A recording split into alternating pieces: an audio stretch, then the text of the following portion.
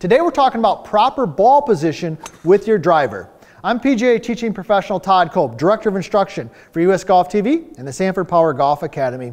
And one of the simplest and easiest ways to increase your distance off the tee with your driver is to learn how to hit up on the golf ball. And in order to do that, you got to have the ball in the right place. Now, hey, if you haven't already, be sure to subscribe to our channel. This is the place for you. If you love golf, US Golf TV is a community for you because we're putting out great content each and every week. So be sure to subscribe, be sure to ring that bell so you get notifications, and always leave a comment. I answer all of those because I love hearing from you. So let's dive right into this. We're talking about the driver, we're talking about distance, we're talking about ball position. All right, so first of all, here's what we got going today. We're going to talk about, first of all, how do we reference ball position? Because that can be confusing. You got to understand that because there's some real secrets I'm going to share with you on how we reference ball position. Then we're going to talk about what are some of the telltale signs that maybe you would see that would tell you, hey, I do have the ball in the wrong spot with my driver. Then I'm going to give you a simple process, a 1, 2, 3-step process to help you guarantee you get the ball in the right spot. And at the end, I'm going to share with you one of my favorite all-time drills when it comes to my driver that works all the time. So let's dive right into it. Ball position with the driver. We know this, that we want to hit up on the golf ball. All right. Now, there are some golfers, PGA Tour pros, great amateur golfers, who do hit down on the golf ball a little bit. But the truth of the matter is that those who do that, they've got a ton of club head speed and they can get away with that. If you're watching this video, that's probably not you. You've got to be hitting up on it so you can maximize your distance. Now, let's talk about where should the ball be. How do we talk about ball position? Well, first of all, typically when people talk about ball position, they talk about where is the ball relative to their feet. All right, that's the most common thing. So if somebody says the ball is forward in their stance, what they mean is that the ball is towards their lead foot.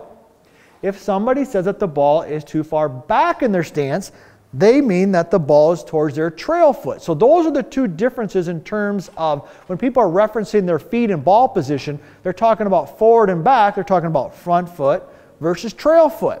All right, but there's also other ways that you should be referencing ball position. As an example, where should the ball be relative to your body? All right, so should the ball be off the zipper? Should it be off the logo on your shirt? There's lots of reference points that you can use in terms of your body. And that's a key component that we're going to dive in pretty deep in terms of where we want that. All right. And then the other one that you can reference is where's the ball relative to like your head? Is it off your ear? Is it off your eye? Those types of things. So what you want to learn early on here is when we're talking about ball position is not just where the ball is relative to your feet. It's where is it relative to your chest? Where is it relative to your head? Where is it relative to the shaft angle? These are all key components that we're going to cover here today. Now, how might you know if you have the ball in the wrong position with your driver? Well, here's some things you're going to see. Number one is you're going to probably see a ball that's spinning a lot. And anytime a ball that has excessive spin on it, it's not going to roll out as much and you're going to be losing distance. So easiest way to know that is if you hit a shot and when the ball gets to its peak height, it just falls straight to the ground and there's no roll on it. That's probably a pretty good sign that the ball could be in the wrong spot. All right, so that's the first place that I would look. Contact. Obviously, if you're hitting them on the toe or the heel, you're not hitting them in the center of the face. That could be another place. Or if you're hitting them too high up on the face or low on the face. Basically, if you're not hitting the ball in the center of the club face, that's probably another indicator that the ball could be certainly in the wrong spot. So let's start talking about the specifics of where we want that ball to be. Now, one of the ways I like to track my ball position with my students is I use my Rymer here because it's great for ball position, whether it be driver or short game, but I use it for a variety of different things. And of course, today we're talking about drivers. So first of all, here's what you're going to do. We want to get that ball forward enough so that as we're coming in contact with the golf ball, that we hit slightly up on it. All right, now in order to do that, here's the process that I want you to go through. You're going to take your feet and you're going to put your feet together. Okay, so the first thing I want to do is get my feet together and I'm going to get the club head up in front of me. Notice how I'm gripping it up in front. I'm doing that for a couple reasons. One is to make sure I've got a good grip, and if you've got questions on your grip, we've done a ton of videos on that. You can reference those. But also make sure your club face is square. The thing about drivers is they've got some roll and some curve up on the face here. So lots of times golfers put their club down and it's open or it's closed. So I like to bring it up front. A little bit of a side note there. Get your grip right. Get the club face squared up. And then what I'm going to do is put the club right down by the ball. And I'm going to take my lead foot, which is my left foot, and I'm going to separate it just ever so slightly. Notice just a little bit of a move there, and then I'm going to make a big step back with my right foot. Now what this is going to do is going to position the ball definitely forward in my stance, more off my lead heel or my lead toe. Let me go through that again. Clubs up front, get that club face squared up, dial in your grip, feet together, little mini step forward, big step backwards. That's going to get the ball in the right spot relative to my feet. All right, hopefully that makes sense. Now we've also though talked about where's the ball relative to your body. Not just your feet, but what about your chest? Well, here's what you want to make sure in ball position there. When you got that spot, you got your feet right there, right? You want that ball to be positioned off the inside of your lead arm, kind of like right in through here, all right? That's where you want that. So when I'm looking at a reference point as a coach, ball position, I'm looking at, first of all, where is it relative to the feet? Then I'm like, where is it relative to their upper body? So notice here, all right, I've got that right there. Okay, I got off my lead arm just on the inside of my arm there. All right, now I could have the ball in the right spot relative to my feet, but if my upper body is over here, now it's more off my zipper. Okay, this is good ball position for my feet, but it's really bad ball position for my upper body. That's going to be disaster. All right, another thing, let me give you one other tip here up here on your head. So that's ball position for the feet. There we go, that's ball position for my upper body. Now how about your head? What I want you to do with your head for ball position is I want you to take your lead ear and tilt it just a little bit. Notice how my lead ear went up, my trail ear went down, okay? That also moves my eye line a little this way. That's another key component when it comes to ball position. So we want to hit up on the ball. We got to get the ball in the right spot. Where is it relative to my feet?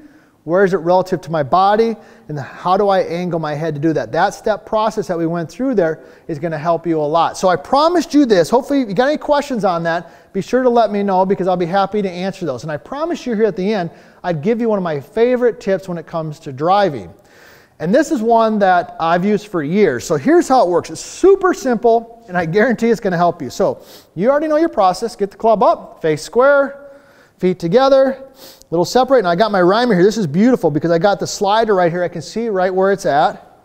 Okay, little step, back, off the lead arm, ears tilted a little bit. Okay, now what you're going to do, the tip is before you swing the club, start your swing, just hover it above the ground just like this. Notice how I've got the club just hovering back behind the ball. Now a couple things happen when you do this. Number one is that it sets the tone for swinging through the golf ball. Think about it. This is the only club that every time you hit it, the ball's in the air. When you hit a 3-wood, when you hit a 4-iron, you hit a 7-iron, you hit a pitching wedge, the vast majority of the time, unless it's a par 3, that ball is on the ground. But every time you hit this club, the ball is teed up in the air. And it's teed up pretty high, quite honestly, all right? So when you're set in there, get the club and just hover it above the ground. And it'll set the sensation of swinging through the golf ball versus down on the golf ball. The second thing that happens is it really helps with rhythm and tempo because when the club is in your hands and it's hovering, you have to bear the weight of the club. When I put the club on the ground is bearing the weight of it.